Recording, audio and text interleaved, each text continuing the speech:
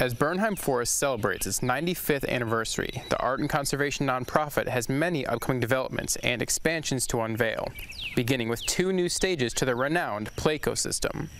The expansions will feature 2 new areas, beginning with new obstacles and expanded play opportunities. So it's a little bit bigger, a little bit wilder, a little bit more designed for older children. And then it moves up into a 10-acre area that's one of the most beautiful wooded areas here at Bernheim for exploration play. So nature play, adventure play, exploration play all work together to create a really dynamic environment for children to just be in nature having fun. With over 16,000 acres of forest and ongoing art and conservation initiatives, the nonprofit has no shortage of needs from donors, guests, and corporate partners. One of those is the James B. Beam Distillery, which is a neighbor of ours here in Claremont, and we work closely with them to try to protect not only the character and the cultural resources within Claremont, but also working on protecting the ecological features and the biodiversity and the clean water that we have here in Claremont. Recently, the James B. Beam Distillery recommitted to an investment of $100,000 each year for the next 5 years,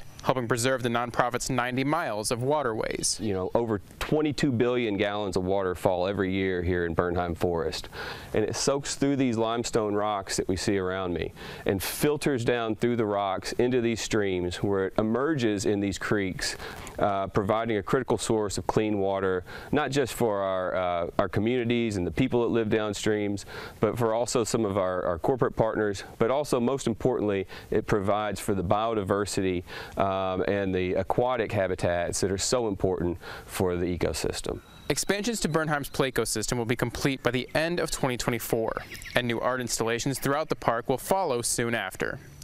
Reporting in Claremont, Derek Parham, WBKO News.